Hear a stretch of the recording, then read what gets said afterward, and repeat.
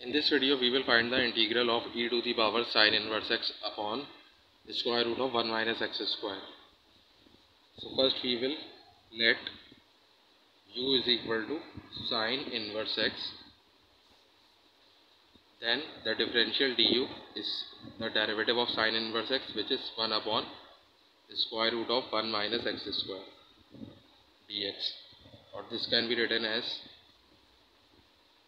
du upon square root of 1 minus x square. Now the above integral can be written as e to the power sine inverse x multiplied by dx upon square root of 1 minus x square. Now we will put u in place of sine inverse x, and in place of dx upon square root of 1 minus x square we will put du.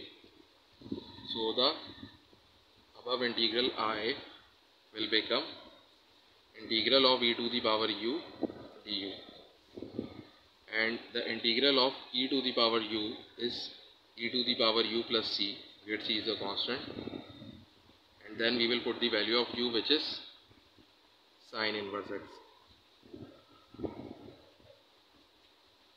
So we have e to the power sine inverse x plus c, where c is the constant.